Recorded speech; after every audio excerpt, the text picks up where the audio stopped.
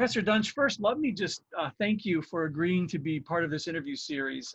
I should say at the outset how honored I am in particular for this opportunity to interview you, because you've have this astonishing record of having written, published, having spoken at talks and papers, a great deal about the topic about which this series is regarding. That is the history of the study of China Christianity studies. And it especially, you've published and researched in the area of Protestant Christianity in China, thinking about the late Qing into the Republican era, certainly even into the post-Republican era. You've written on the topic of Christian missions and the question of cultural imperialism. Certainly, you've thought a lot about adaptation to socialism in China regarding the Christian mission. And your most read work certainly is your book on Fuzhou Protestants. But before I ask you the first question, one of the things that several of the people working on this series have said about you in particular is that you've done a great deal to elevate the reputation of this field. That is, decades ago, certainly the study of Christianity in China was somewhat marginal. And you've presented a number of papers and talks that have done much to really promote this field as an important academic discipline. So anyway, that's something that several others have wanted me to convey to you. But the point here is to ask you questions. So the first question really is an introductory one, and that is, what brought you to the field of China Christianity studies? And then I guess added to that, what interested you in particular about the areas about which you've researched? Okay, yeah. Thanks. Thank you for that introduction and the kind words. I hope that I've done something, and it's nice to hear that I may have done. It's of course what brought me to the field of China Christianity studies. It goes back 40 years, almost 40 years for me. I actually came to an interest in Chinese studies and in Christianity pretty much at the same time as a young adult in my final year of high school and going into university in Australia. And so they've always been intertwined for me, and it's been a very intertwined story of how my sort of life trajectory has gone, and the kind of interplay between Chinese studies and Christianity studies and Christianity itself. So in my BA years at the Australian National University, and in the time I spent in Taiwan as an undergraduate student when I was 20 years old, and after I finished my BA, I spent a few more years in Hong Kong in the late 1980s.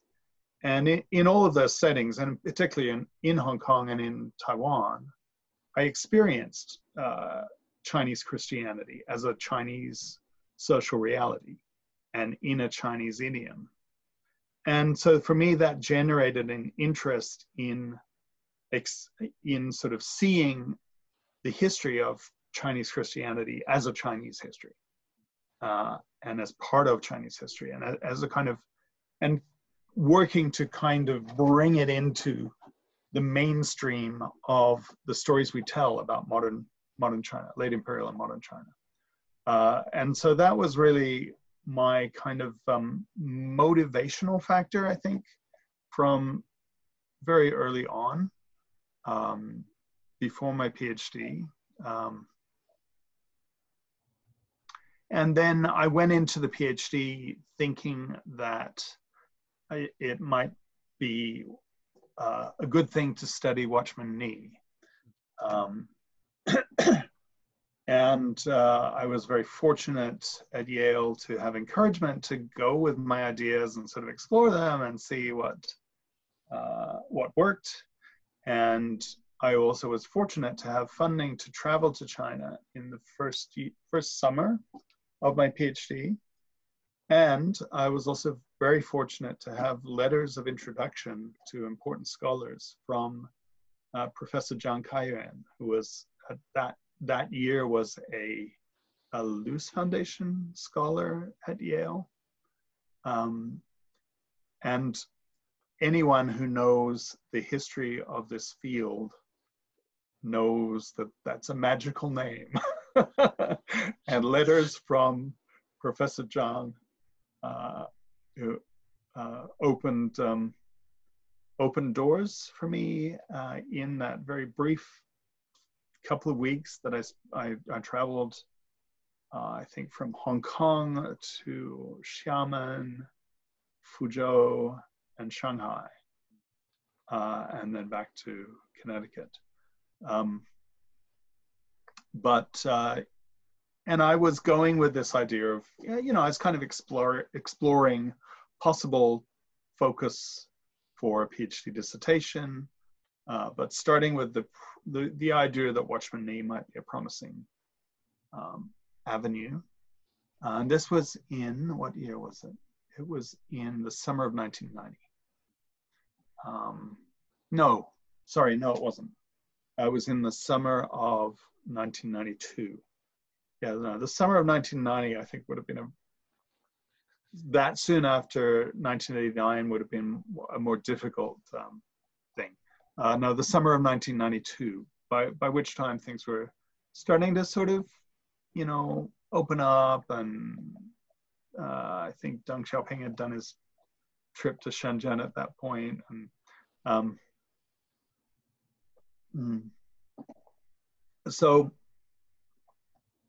and it's then in Fuzhou that I met Professor Lin Jinshui, and I came to know that in Fuzhou they housed a lot of,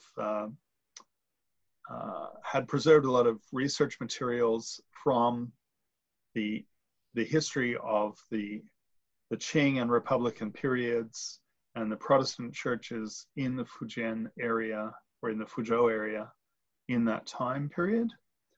And I came back from that trip persuaded that probably Watchman Nee was still kind of a no-go topic, at least for research within China. Of course, he was put on trial and convicted as a counter-revolutionary in the early 1950s, and he died in prison in 1973, I believe. I did learn that, at least it was said to me, that at that time there was a long written self-criticism, probably 100,000 characters, that Watchman Nee had authored while in prison, and that was in the Shanghai Public Security Bureau. I think it's, I think that that was a reliable report that thing existed at that time in the early 90s. Whether it still exists and is preserved today, I don't know, and I wouldn't speculate, but it's actually an illustration, I think, of one of the realities of this area of research. Is there's lots of material that is lost, of course, but lots of material that may still be out there and is yet to be uncovered, which is one of the fun things about this area. So that's kind of a longish answer to how I came into this area of research. You know, you mentioned one of your interests, sort of as an undergraduate, was thinking about the history of Christianity in China as a Chinese history. And one of the things I think that has, one of the sort of historical contours of this field has been that it is largely shifted from a kind of missionary focused enterprise of research to one that thinks about Chinese Christianity as part of its own history. And that's an interesting shift that I think that has happened evolutionarily in our field. But I guess to sort of ask the next question then, which really segues from that, is, was there ever anything that you discovered while conducting your research, or in archival work, or in your reading, that really made you think differently about the topic, that sort of shifted your thinking? Yeah, and that's a great question. I've sort of thought a bit about that, and I think there's a number of things. One of the in the late 80s and the early 90s, when I was getting into history as such, my undergrad degree was actually an Asian studies degree focusing more on language and literature, Chinese language and literature. But when I was getting into history as such, and the people who influenced me, you know, in the 80s and 90s, or late 80s and 90s, I'm not that old, were the, I think there was an assumption that if you wanted to look for the Chinese story of Chinese Protestant Christianity, that the place to look was with the sectarian movements of the early 20th century. And Watchman Nee, of course, is one of those. The True Jesus Church, another, you know, and there are plenty of others. But the I think so. So it was actually looking at those materials in Fujian Normal in the summer of 1992, and then in I believe it was my second year at Yale that I did a sort of further investigation. No, it wasn't. It was the first year. I did a sort of annotated bibliography for Professor Bartlett, Betsy Bartlett, Beatrice Bartlett, scholar of Chinese, of Qing China and the Chinese archival system in particular.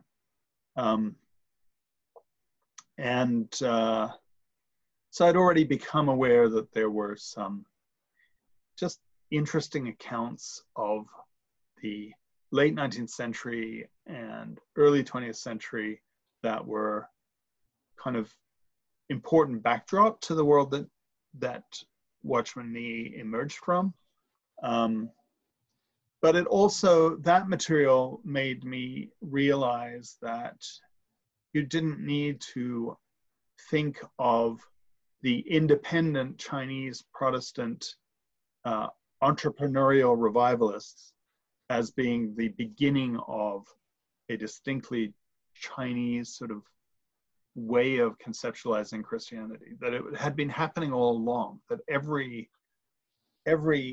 you know, Chinese person who embraced Christianity in some form in the late Qing period did so in a Chinese idiom and experienced Christianity in a Chinese idiom. So I began to think more about that and to think more about how you look at those Christian converts and the second and third and fourth generations as operating in their Chinese world. And that became the kind of core research question that drove my dissertation, that became the Fuzhou Protestants book.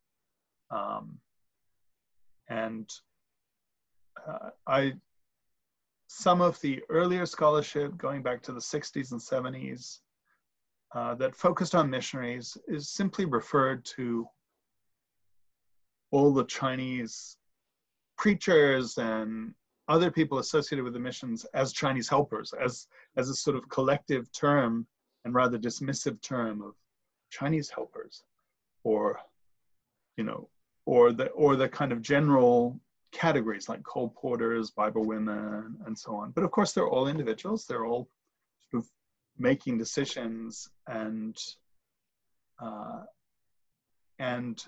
the missionaries whose sources and accounts, you know, dominate the source record to some extent, but they are, at least the source record in Western languages, they're an externality from the point of view of, you know, Chinese society and Chinese Christians and how Chinese Christians are thinking, even back in the, you know, in the earliest periods, I think. So that's what, and I believe that same kind of awareness has really become much more embedded in the scholarship that we have now. And I think of Henrietta Harrison's book, and I think of Eugenia Menegon's book, and many others, you know, that have really looked at the ways in which Chinese people experienced, embraced, transformed, reconfigured Christianity, and used Chinese language and other language sources to do it. So a research discovery. So yeah, that was kind of a way that made me. That's kind of not a particular research discovery. It was, if I had to point to particular things, I would say that the discovering in the Yale, the Day Missions Library at Yale, Xu Yangmei's translated account of his life that is called in English The Way of Faith Illustrated. Very interesting book. And from written in, forget now when it was published. I think the early around the 1890, something like that. I think his daughter was abroad when it was published. And she was abroad studying medicine from 1885 to 1895, something like that, in the States. But I'm going on memory here, but it's still, that was a fascinating book that just, shows you the things I've been saying, that, Chinese people experience Christianity in the terms of their world, not in the terms of the missionary world. And then in Fujian, there are some commemorative volumes from the Republican period of the churches.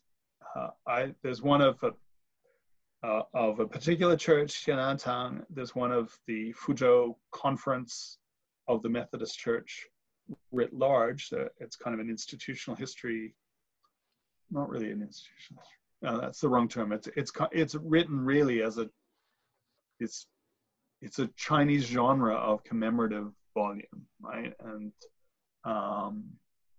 but the one that really struck me was the one of the Methodist Church in Minqing County, which was, it's this tiny county and not a very large church, but it's somebody from Minqing County did a commemorative volume of this, I think, 75 years of the Methodist Church in Minqing County, and that is the county where Huang Naishang was from, who figures prominently in the Fuzhou Protestants book. But it's a fascinating volume, a very slim volume, but it's one of the first things I spent time sort of delving into when I lived in Fuzhou for my field research, which was from sort of 93 to 94, I think. Yeah, it was like September 93 to July of 94.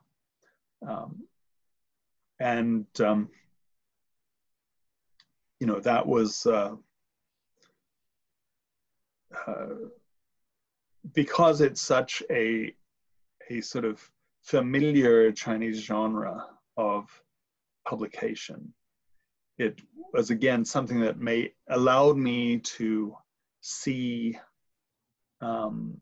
these denominational churches as being much more interesting than they would appear if you just assume these are sort of colonized people who are just little American Methodists but happen to be in China. They're not that at all, right? So I think it's, all of these two things together, showed me a more complicated and contested story of the history of Chinese Christianity, and that hopefully some of that was captured in the Fuzhou Protestant book. And then, so that's already rather long answer, but I didn't stop. Although you've been very kind about my research, but I've actually been doing a lot of academic administration in the last 10 years. And I've been a bit slow to produce new work in this area, that's published work anyway. But the project I've been working on for far too long is a kind of holistic study of Chinese Christian publications from from the time of Robert Morrison until the 1911 revolution, which is very conveniently 100 years because Morrison's first Chinese publication appeared in 1811. And that interest came out of the Fuzhou project, just in realizing that there was a lot of things that A, we can't find now, or B, that have never been looked at seriously. I think I was first stimulated by seeing a volume of letters from the Fuzhou Christians to Robert Samuel Maclay, who was a Methodist missionary, early Methodist missionary in Fuzhou, who then went to Japan. And they wrote him a volume of letters in the mid-1870s, and I found a copy. I've still never done anything really with it, but just the fact that there's these firsthand letters in a published volume that nobody's really paid attention to got me interested in this. And then I of course, in digging progressively from about 2000 onwards, I found that there's far more than I imagined of this material that is Christian publications in Chinese and various forms of Chinese over that 100-year period. But one of the exciting research discoveries was finding, Chinese Christian books in the British Library that with uncut pages, right? And it probably hadn't been pulled off the shelves in 100 years, right? And then at the Australian National University not Australian National Library, I beg your pardon, in Canberra, where the London Missionary Society library collection is, finding editions of the four books for women, the New Sishu, with Helen Nevius's, well, at least probably Helen Nevius's own handwritten emendations in the volume, saying we should get rid of this, and we should cut this, and then that became the amended Christianized version of the New Sishu that she published in 1904, I think. You mentioned something that I don't want to forget to ask you about, and that is that in the British Library, you located these Chinese Christian published documents with uncut pages. Well, this begs a question. What do you do at the British Library when you want to have the pages cut? I did not damage the books, and I didn't cut the pages myself. I also didn't. I think, assumed that I'd be back soon. So I took good notes. I noted the existence of the volume. If I'm remembering rightly, this was a compendium of several tracts that had then been bound together, stitched together into a single volume, either at the library or prior to the library's acquisition of it. So I have notes on it somewhere. But that's certainly one of those moments as a scholar where, at least for me anyway, I would be sort of contemplating how do I petition the librarian to cut the pages. It'd be nerve-wracking, right? Because you wouldn't want it to be taken away, right? And you wouldn't want to hit a block of someone saying this can't possibly be done, although that might in fact be the answer. Yeah, that's a challenging one. Let me ask the next question. First off, you've touched upon several things that have caught my attention. One is sort of admixed within your recollections on what may have changed your course and changed your thinking was this discovery, or at least this sort of realization that Chinese Christianity has always been Chinese Christianity, and that within this milieu of their own culture, they're already thinking in this what we might call indigenized. I mean, I wouldn't. That's absolutely not a term that should be used, but certainly they're already Chinese Christians, underline the word Chinese, right? And Mm, and then you've mentioned Ni Tuo Sheng several times, mm, and here in Eastern Washington, interestingly, the most flourishing Chinese church is a Watchman Nee church, ah, all in Chinese, and that movement really has its dendrites all over the planet, the yeah. Watchman Nee movement, and even here in Eastern Washington, where I wouldn't assume it's here. Um, and then you also mentioned your year of archival research in Fuzhou, and I want to Mm, just go back to China a bit. Um, and I'm also very taken by your comment that commemorative booklets or books, there's something that I know many scholars have encountered, church commemorative booklets that mm, recount a number of names, dates of institutional events, different pastors, that kind of thing. And we do uncover new documents everywhere. mm. But this takes me back to China. Um, uh, One thing we're interested in is if you have a particular uh, meaningful moment that you've experienced while you were in China conducting your research. Yeah. Uh, I would say that often that's conversations, talking with my interlocutors and interview subjects in Fujian and elsewhere. Certainly back at that time, um, I talked quite often to. I lived next door to the Tianantang, the Church of Heavenly Peace, which is an old Methodist church in Fuzhou, and I talked quite often to the pastor there, Xu Lebin, who's now deceased, but he was a great grandson, I think, of one of the three Xu brothers of the Methodist Church Hmm.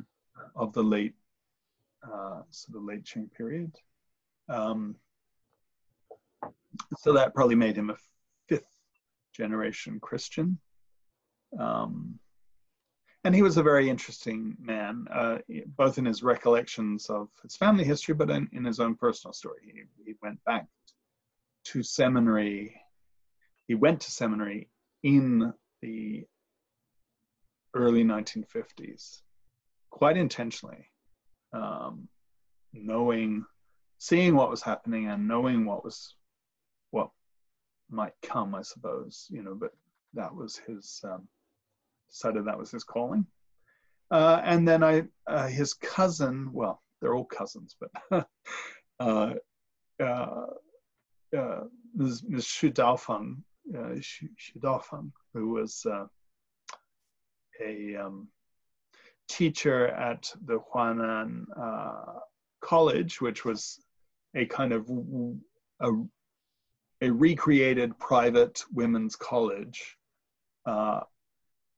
close to the campus of the old Christian college, Huanan Women's College.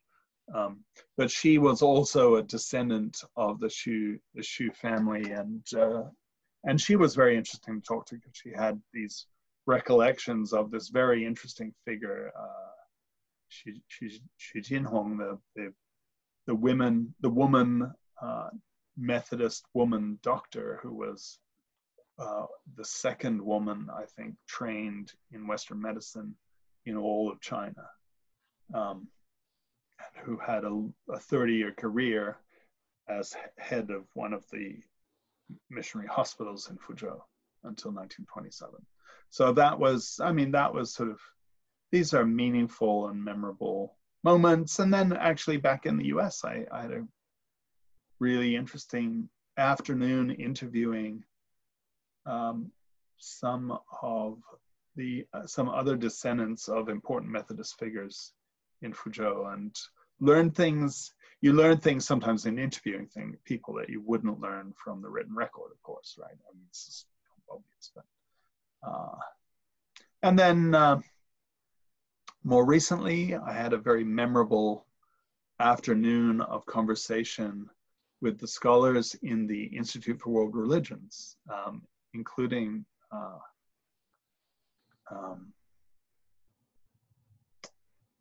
why am I blanking out? It's the very important director who's now the vice president of CAS. Yes. So in any case, this was a more recent discussion. Yes, we had a good afternoon talking about research on religion in China, the place of the Chinese Academy of Social Sciences in the Chinese, what's the word, political and academic system. And where it occupies a very important place. The origin of the Institute for World Religions in Chairman Mao Zedong's desire to have a kind of a think tank that could inform Chinese policy about world religions, and how they saw the world at that time, and the situation of Christian churches in China at that time. It was 2011, I think. Mm-hmm. And of course, it was shortly after that the independent Shouwang Church in Beijing started to come under increased pressure, and then so it was a kind of optimistic moment where those researchers were quite sure that, you know, things were just getting better, and the Shouwang Church was fine, could operate just fine, even though there was restrictions. And but that's you can no longer look at the situation quite so optimistically, I think. Right. I'm thinking of Zhuo Xinping or Yang Huilin as people who are thinking about that, at least in the mainland China. Zhuo Xinping is who. Zhuo Xinping. Okay. I think I should have known myself. Yeah, and Yang Huilin was there as well. Yeah. So let me ask then, we've asked everyone this particular question, and that is, and obviously we really want to hear more about your own experience, but there is this one question that we're asking, and that is, could you recall a pleasant memory you have regarding another scholar in our fields? Maybe a memory of someone else that you think should be remembered in the whole area of China Christianity studies. Sure. Yeah, and it's a long list. It's hard to it could be more than one. Hard to narrow it down, right?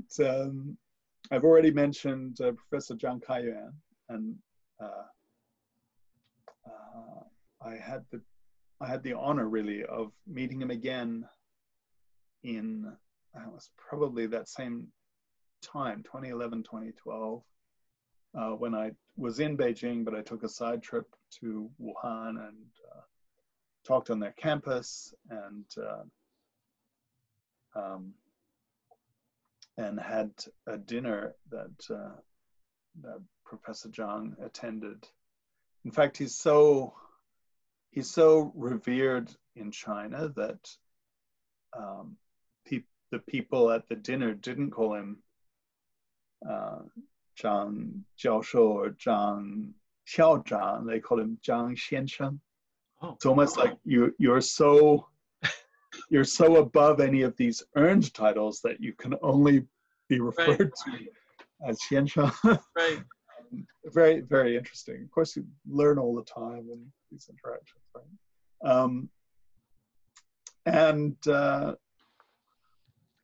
Of course, Daniel Bays. I have very fond memories of Dan. He was a great help to me in as I sort of ventured into graduate school, and during my Yale years, he was an informal mentor and sometimes a formal one. He was, I think, asked to, anyway. In Fuzhou, Professor Lin Jinchui was very helpful, and we had some. We had a great year in Fuzhou. We were my wife and I had our first child with us. She was 10 months old when we arrived and 20 months when we left. And of course, she got loads of attention from people on the street, as well as from, my professors and colleagues at Fujian Normal. She also got worms, but not from them. That was from people on the street.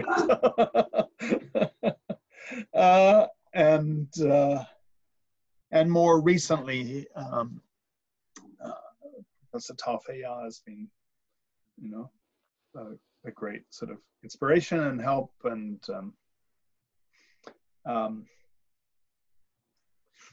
Gary Tiedemann, I had the pleasure of seeing him a couple of years ago at a conference that I think was October of 2018, and had some good conversations with him. Of course, the late Gary Tiedemann and the late Daniel Bays at this point.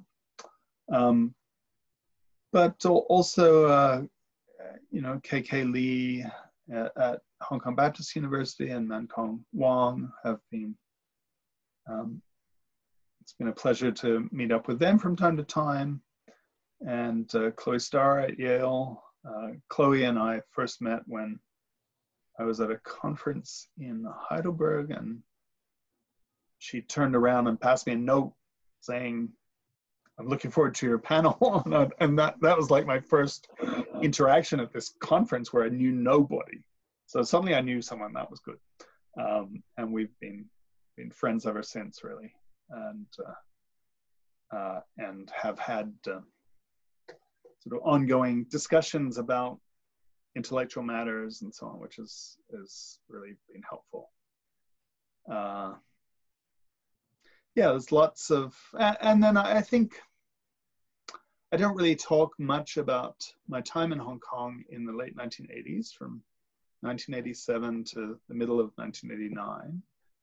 But I worked at the time for an organization called the Chinese Church Research Center, which was run by Jonathan Zhao Tianan, who was a very interesting figure. He was had a PhD actually in history, but was really a theologian. His father was a translator of theological works in Taiwan, and came out of a reformed theological background, but ran this organization that was very early on labeled an anti-China organization by figures within mainland China and within the Three Self movement. So it was, but I learned a lot from those years, and from the discipline actually of reading and writing weekly that I did at that time. Zhao Tianan's dissertation was actually about the independent Protestant church movements of the early 20th century. So it's a kind of, it was never published as a book, but it's still an important work to consult on that topic and that period. So I think, even though he's a sort of controversial figure who didn't operate in an academic milieu, he was also a formative figure in this field of study. You mentioned this, and I think I should say that you mentioned Daniel Bays and Gary Tiedemann, and I think I should say that the whole, one of the inspirations behind this interview series was their passing. And a number of scholars were really sort of exchanging emails and discussing how much of a hole that left in our field to see the passing of Dan Bays and Gary Tiedemann. And it really inspired us to try and interview people, both junior scholars and scholars who are in a later season. So I'm glad you mentioned both of those. But the last question then, and I may amend one or have one sort of added question. But could you tell us what if you were to envision the future of the field, China Christianity studies, what hopes do you have? I'd say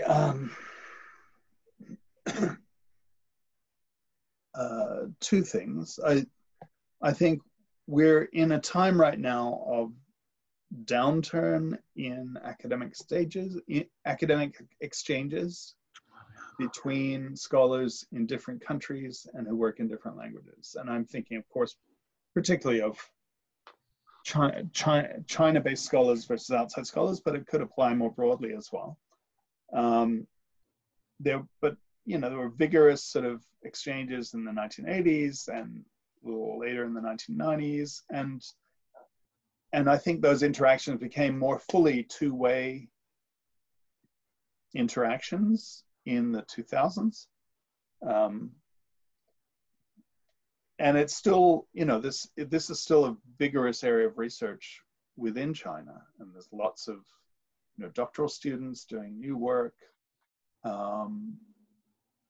with, I think, rather fewer opportunities for study abroad than were true even 5 years ago, right, for Chinese scholars, particularly for emerging scholars within China. And we're at a difficult moment in relations between nation states in the world generally, as well as between the PRC nation state and others, and so that's a difficult context. But I hope for a renewed energy and an open context for academic exchanges so that we can learn from each other and stimulate each other across different national and linguistic settings. So that would be one thing. And then I also hope, the world of academics and what we do as academics is, and this applies whether, you're talking about churches in any setting, whether it's China or elsewhere. But I think particularly when it comes to Chinese Christianity or Christianity within the People's Republic of China, there's a fairly big disconnect between the stuff that academics do and care about and the stuff that filters into the awareness of church people. And I hope that gap can close a little. Maybe, the Catholic situation is probably somewhat different, but I think it's a challenge regardless whether it's Catholic or Protestant. And I think having sort of academic work kind of bring back to life a kind of sense of belonging to a larger story that would be helpful to Chinese Christians. And I think that's been something that I've sort of hoped that our collective work would do, without necessarily knowing how one gets to do that. You're not the first person to mention this desire for really a return to more ease of communication between scholars of different nation states. It's certainly something I think it's agonizing most of us.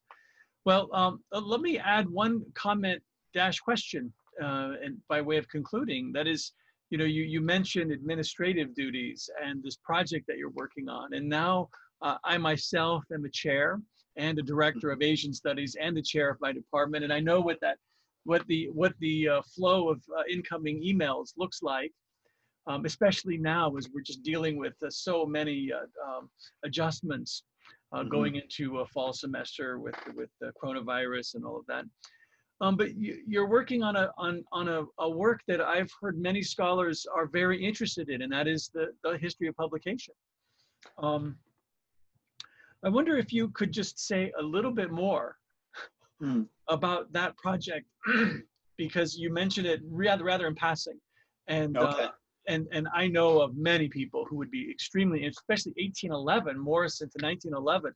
This is a rich period of publication. The presses are being established all over. The Jesuits in Shanghai. There's one in Hong Kong called the Nazareth Publication.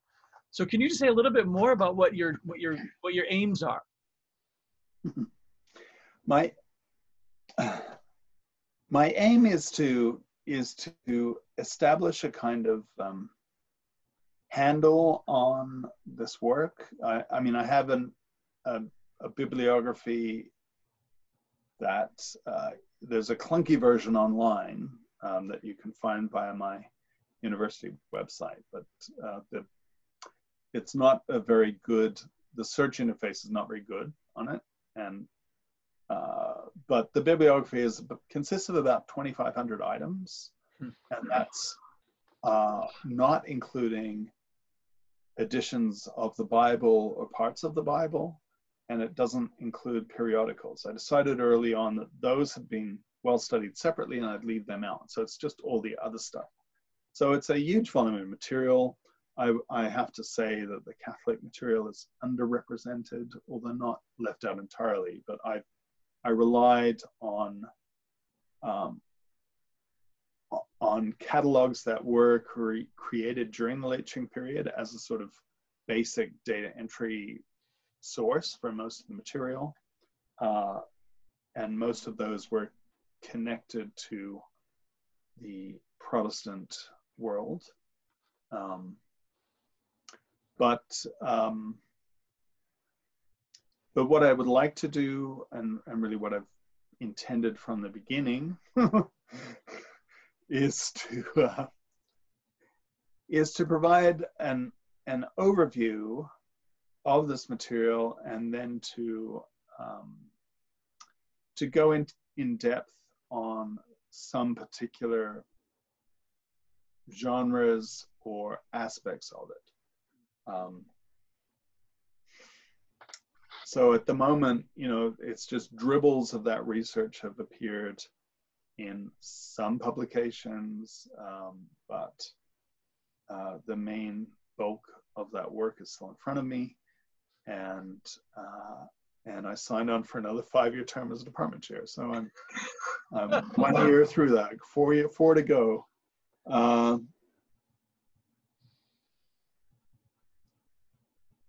And of course it's been, you know, the amount of transformation in digital possibilities since I began this work in 2000 compared to today, you know, has been very dramatic. And I mean, although I worry, I mean, now it's possible to think, oh wow, we could actually like put editions, facsimile editions online and things like that. I always worry about the long-term preservation of the work that we make available digitally. I think it's a challenge that everyone's thinking about, but it's going to be a perennial challenge for the time to come.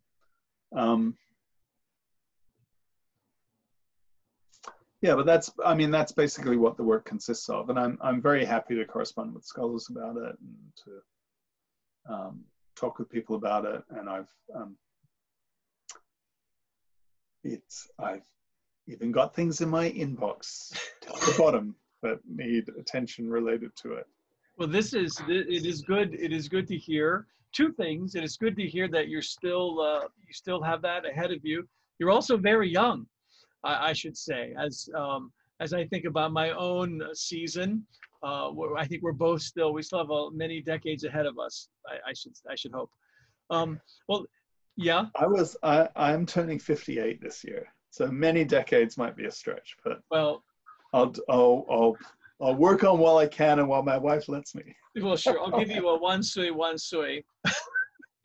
So, you know, let me take this opportunity to do something I really like to do, and that is, you know, I certainly have read some of your work, much of your work, and as someone like you who spends so much time, I spend the time here in my office.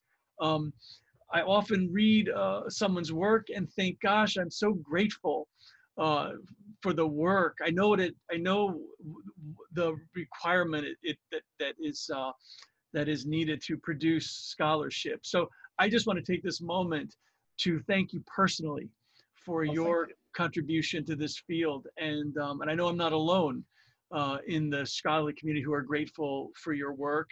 And um, so thank you for that. And thank you very much for agreeing to be interviewed. It was a great pleasure. Thank you. Well, thank you, Anthony, and thank you for doing this interview series, and of course for your own work and scholarship. But Thank you. it's a great idea, and I'll look forward to seeing the interviews when they're compiled.